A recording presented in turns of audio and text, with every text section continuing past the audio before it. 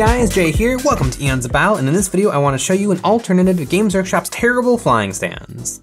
I have these Primaris suppressors to build and they are great, but I will not be using the ugly, fragile, terrible, awful, glossy flying stands. I will be building up material on the bases to support them. As you can see, this flying stand is the worst. The first thing I did was I took out some pine bark nuggets. I found some pieces that gave me the height I was after. I positioned my fellows like they were landing on or jumping off of these rocks. Once I had my pieces, I took out some hot glue and glued them to the base, checking often to see if they were at the correct angle. I used a lot of glue to make sure that the wood was secure. Then it was time to attach my boys. I took out a standard paper clip and cut it into straight lengths. Then I took out a drill bit the same size.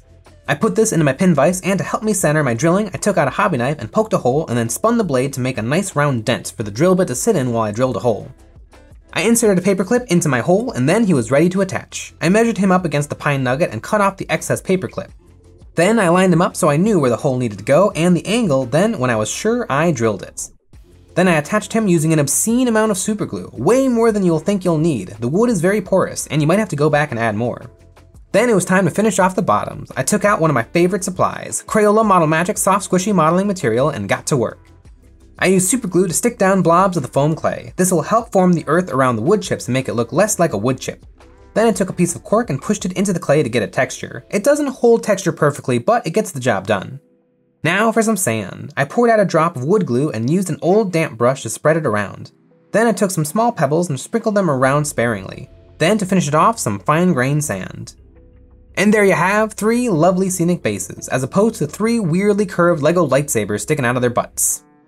We make tutorials like these every single week, and if you find them helpful, you might consider supporting us over on Patreon. Over there, you'll gain access to some behind the scenes, hobby hangouts, terrain STLs, and more exclusive content.